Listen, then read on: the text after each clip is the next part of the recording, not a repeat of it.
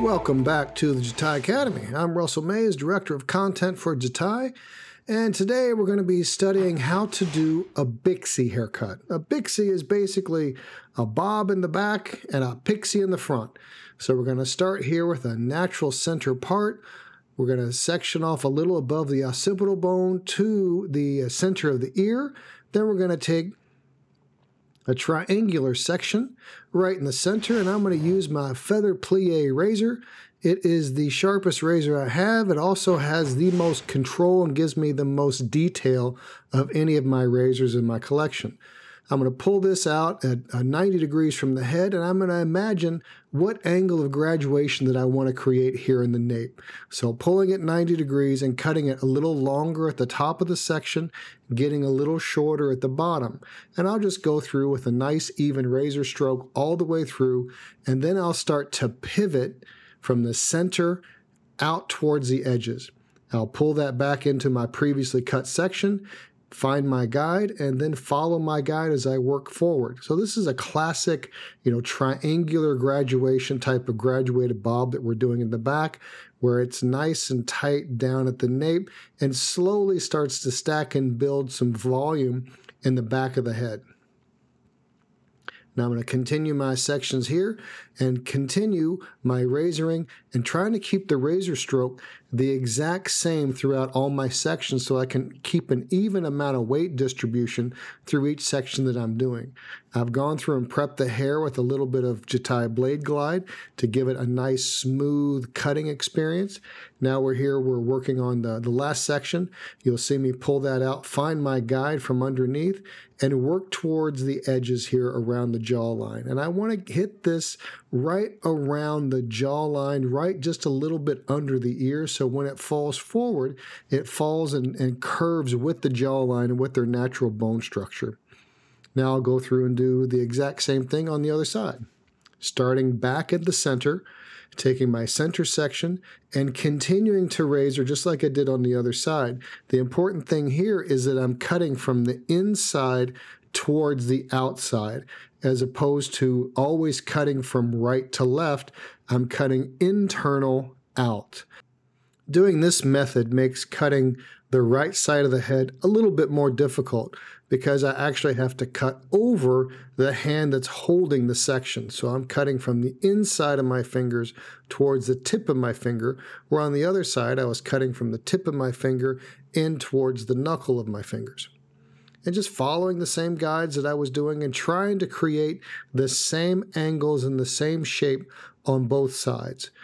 Again, pulling out my last section, following my guide, working that in, and trying to make sure I fit this right under the ear, right around the jawline.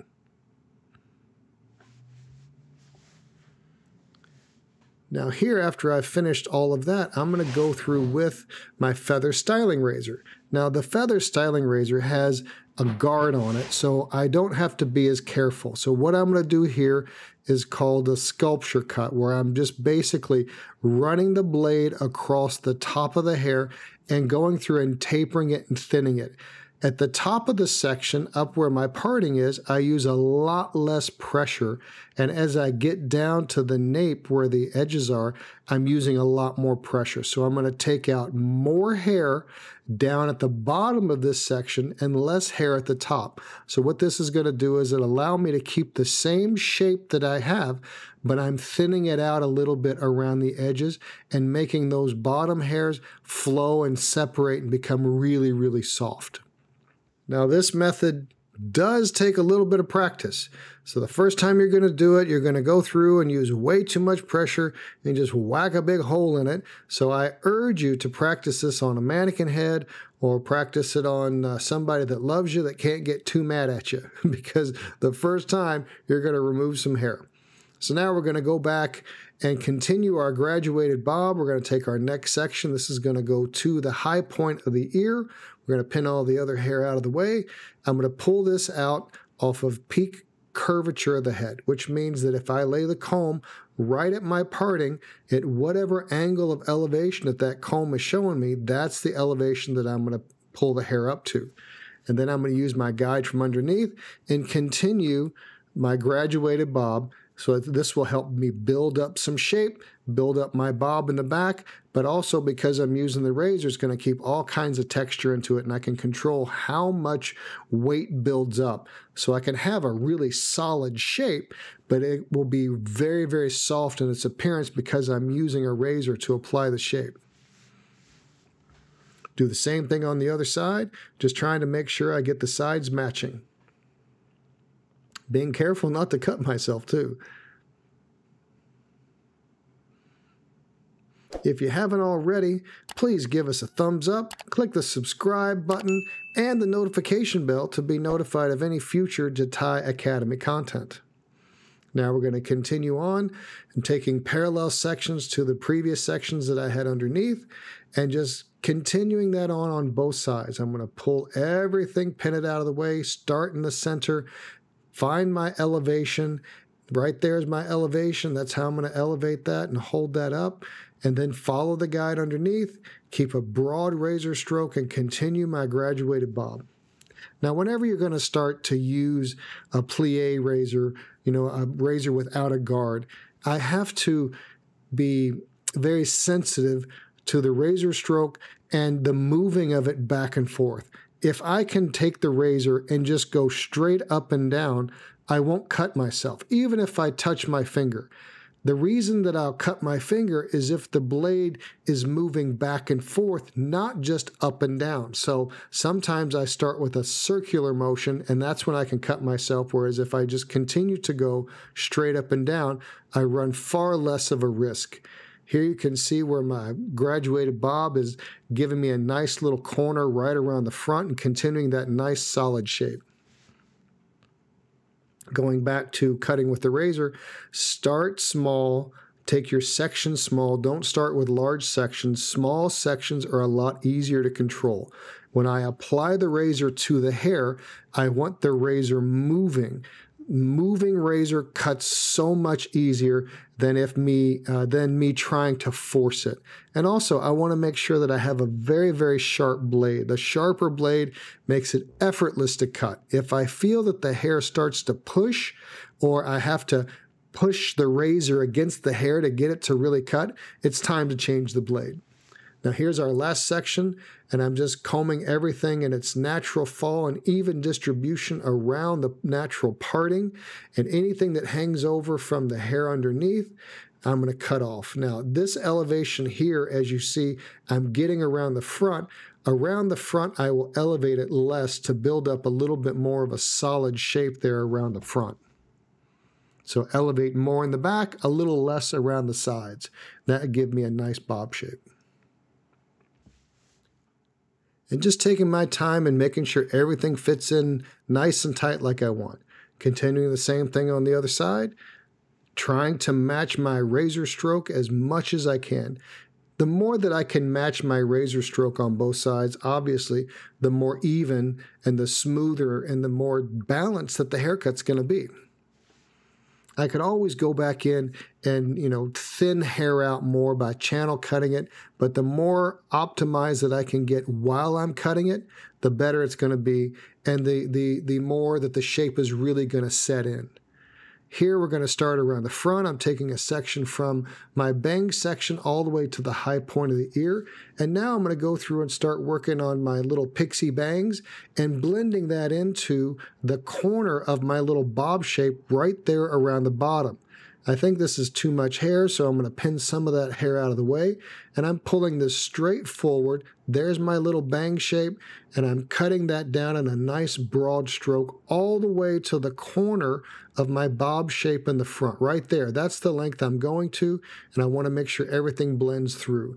As I need to, I'll go through and channel cut some of that out to make sure that my texture is really soft and really separated around the front. I want to see a lot of separation around the front to give me a little bit more movement and a more lived-in type of shape.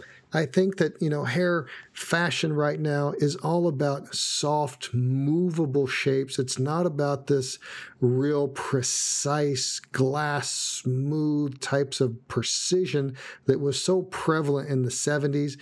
There's so much more freedom of movement in today's modern hair shape than it was in the past. So we're going to continue on with that. Now we're going to take our next section, pull that forward, follow our guide from underneath. We're going to channel cut first and then cut the length off so that we can kill two birds with one stone. Channeling, removing of weight, and removing of length. If you don't already, please follow us on your favorite social media at Jatai Feather. We've got Facebook, Instagram, Twitter, X, Pinterest, and even TikTok. Now I'm just shaking it to see how it fits in, to see if I need to remove any more weight around the front. Going to continue on. As I continue back from the front, I am elevating the hair. So by elevating it, it's going to remove more weight than if I just continue to pull everything forward. So this is going to actually bevel my shape going from the front to the back. So I'm cutting a round shape, not only from the top going down, but a round shape from the front to the back. So it's going to have more fullness around the back, especially around the ears, because that's going to give me my bob shape. But it's also going to be really, really layered and really textured, so I get that pixie shape around the front and around the top. So I get that shortness and that airiness around the front, but I also have some hair to give me some fullness around the ears and make it much more interesting than if it's just a pixie haircut all over. Continuing to channel through, I'm going to do the same thing on both sides. I'm going to work this all the way to the center of the back, and then continuing to elevate, bringing that into my previously cut section. Being mindful of my razor stroke, being mindful of how much texture that I'm applying, how thick each section is, because when you hold it up, you can see where the sections are thicker. I'll take out more. Like right through there, that's pretty thick. We'll take some of that out. As I get to the bottom, maybe it's not so thick, so I don't take as much out. So I want to pay attention to that, and each section gets its own attention to detail to make sure it fits within its own boundaries. That's why I'm always shaking it so much like this, to see if there's any weight that sticks out like I don't want, and to make sure everything's flowing and give it a nice kind of lived in. So here's our end result. Here's our shape. We're going to go through and blow it dry, and I'm just going to put the diffuser on, put a little bit of texture spray into it, and just go through and diffuse it and use my hands to style it as opposed to using a brush, because I want this to have a natural lived-in shape, and the diffuser and my hands will help me develop that. Put a little bit of styling cream on it at the end just to smooth some of my texture out and make sure that I got my pieciness in there like I want. Here's our end result. And, you know, I think it looks pretty good. We got a nice little bob shape there on the sides and the back that you can tuck behind the ear, or I can have that come forward. Got a lot of variety. I like it. Please check out the Jatai Academy. There's all kinds of great information on there to make you a better hairstylist and a better barber. Also, let me know what you'd like to see in the future. And thank you so much for watching. We really do appreciate it.